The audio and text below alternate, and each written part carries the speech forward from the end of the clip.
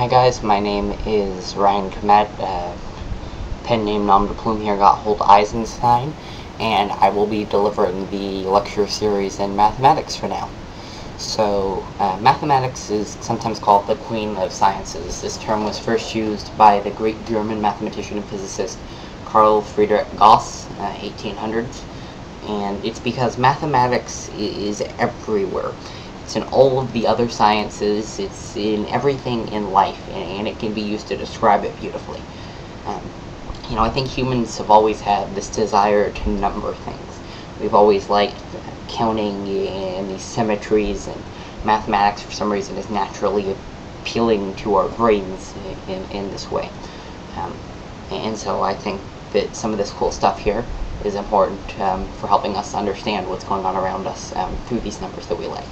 So this series is going to cover a lot of stuff you haven't seen in school, that you probably won't see in school unless you have a teacher who maybe goes off on a fun lecture one day or something like that. The background assumed is at least geometry.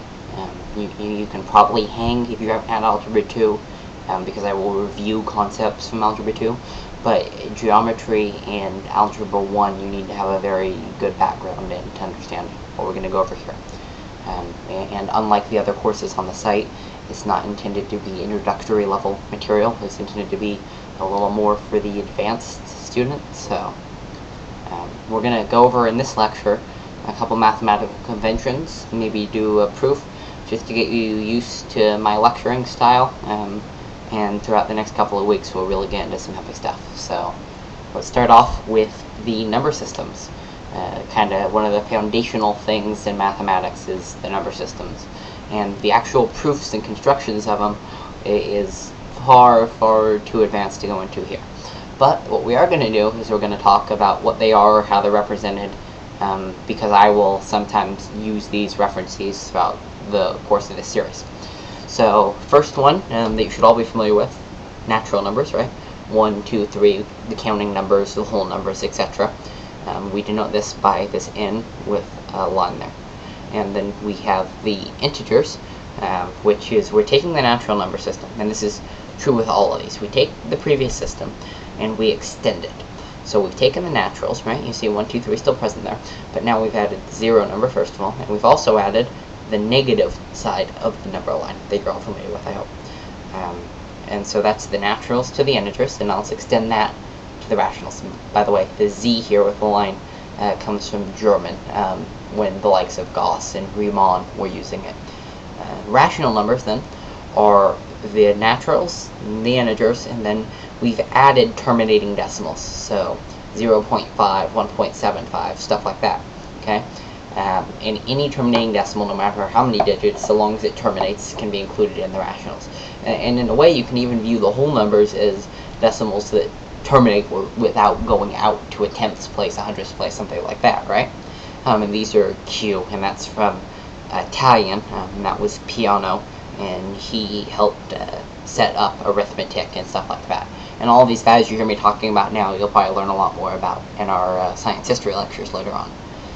Then we have the final one, the final extension of the rationals is to the reals, and the reals include non-terminating decimals. So we've added in pi, for instance, right? Pi has been proved to not ever terminate.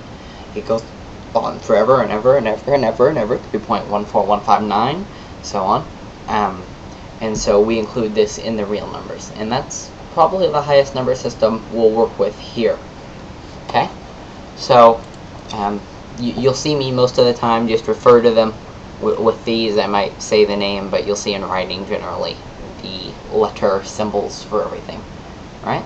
So the next thing I want to talk about is a proper mathematical proof, and we're going to start by proving that the prime numbers are infinite. And so you should all remember the prime numbers from school, right? We have 2, 3, 5, 7, and the definition of a prime number is it can't be factored down as a product of other numbers. Remember, products multiple. So and if it's not prime, it's composite, and these are all products of other numbers. So 4 is 2 and 2, 6 is 2 and 3, 8 is 2 times 2 times 2, right? Because that gives you 4 times 2 is 8. 9 is 3 times 3. Stuff like that, okay? So we're trying to say, well, how many primes are there? Is there some greatest prime p sub g here? We're going to denote primes p sub n, so 1, 2, 3. So the greatest prime p sub g. Is there some p sub g that exists such that every number after it is composite, if there are no longer unfactorable numbers? And we're going to use a proof from the mathematician Euclid from antiquity, and considered probably the greatest geometer in ancient Greece. His book, The Elements, is considered the fundamental text in geometry. It was used for thousands of years, I'd say, and we'll probably use that actually in other lectures. But his proof here is a method of either direct attack or contradiction, depending on who you listen to. This has been debated for a long time. I personally call it a proof by contradiction, though. So, first we start by taking a multiplicative series, so p sub 1 times p sub 2 times p sub 3, all the way to p sub g, the supposed greatest prime to exist, right?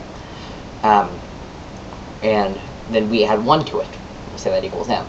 So that's the same then as m minus this multiplicative series, and I don't need the extra parentheses because order operations, right? So m minus this multiplicative series equals 1. Well, here's the deal. We take this and we can examine it here, right? 2 times 3 is 6, plus 1 is 7. That's prime. 6 plus, or 6, let's go out. Okay, 2 times 3 times 5, so the multiplicative series of the first 3 primes is going to give us 30, plus 1 is 31, prime again. And so let's go back and look at this. Now we think we're getting this inkling from the work we've done, from analyzing it, that it's going to produce a prime, right? And, well, you can look at this and you can say, well, heck, for that to be true, the new number would have to divide 1, because you're adding 1. You can say, okay, so this is a composite.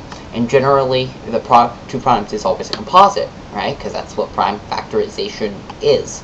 But then adding in this pesky 1, the new number would have to divide 1 for this to work, where this multiplicative sum of primes plus 1.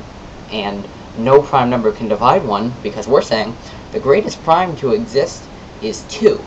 And 1 over 2 isn't going to give you a whole number, and it's not going to give you a prime. 1 can't be factored down. So, therefore, there are an infinite number of prime numbers. I can never find a p sub g such that this equation yields a composite. It's always going to yield a prime number. Okay? So, while we're on the subject of primes, there's one more thing I just want to kind of cover on a tangent, because we're going to talk about it in another lecture, but you should be familiar with it now. It's called the twin prime conjecture.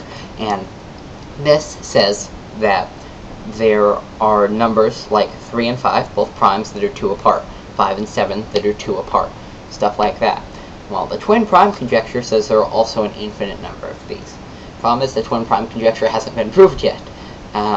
We've taken it to certain powers and we've done some work with it, but there's actually some stuff going on right now with Terence Tao, a great mathematician at UCLA.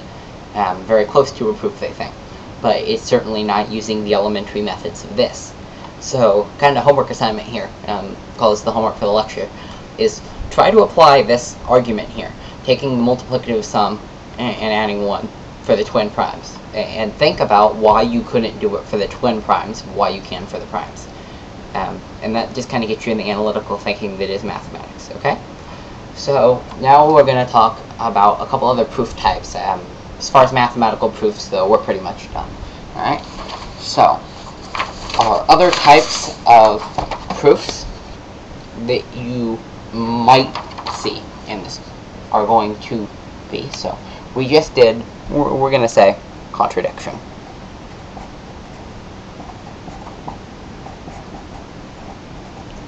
Alright, another one might be a direct proof by something like, so we're going to call it direct, and that's something like by substitution. Given the axioms of algebra, given what we already know about algebra, we can solve an equation for x such that we've proved what x is. And that's why mathematics is axiomized. That's why we learn things like the transitive property, the commutative property, things like that, is because having those as a foundation means we say we assume these perform this operation and we've proved something. So you're solving the equation plus 5 for x, right? You could all prove x, set it equal to 0, subtract the 5, divide by 2. So you prove x equals, oh my god, negative 5 halves. But that's what a direct proof is.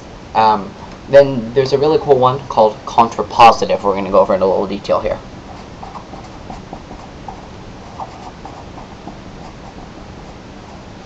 Okay? And a contrapositive proof means A equals B is the same, alright, I'm going to use an equal sign actually, as saying that not B is not A. Alright, so the example I like to use for this is prove you aren't in London. Or prove London is in England, actually. Right? Let's prove London's in England. So, if being in London means being in England, then not being in England means you're not in London, doesn't it? And that's what a proof by contrapositive is. You show not B, and that implies not A.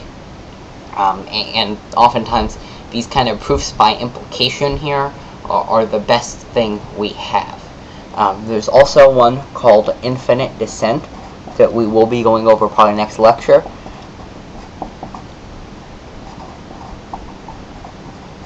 And what infinite descent is we go reducto ad absurdum. We set up something so that it continues to spiral down to the absurd, to the implications that couldn't possibly be true. And so you take an original conjecture and you modify it and you do this long process, and it gets ridiculous and so it's not true. And this was invented by the namesake of the website, Pierre de Fermat, and he used it to prove special cases of his famous last theorem. And we will be proving one of those in the next lecture. Alright? So those are some of the proof types we'll be familiar with. Obviously there are a few more, and we'll go over them as we encounter them. So the point of everything we've done today is kind of to get you used to my mathematical style. So you can see a little bit how you saw my writing, you see the level of work I show, so you can get familiar with me. Because I often find when a teacher jumps right into mathematical lessons and you don't know what they're doing, you're focused more on understanding their work than understanding what's going on. So I hope you've got a good feel for me, because I'll be here for a while, and I hope you tune back in next week and you're interested in these mathematical lectures and I can provide an opportunity for betterment. So thank you guys very much for your time. Have a great day.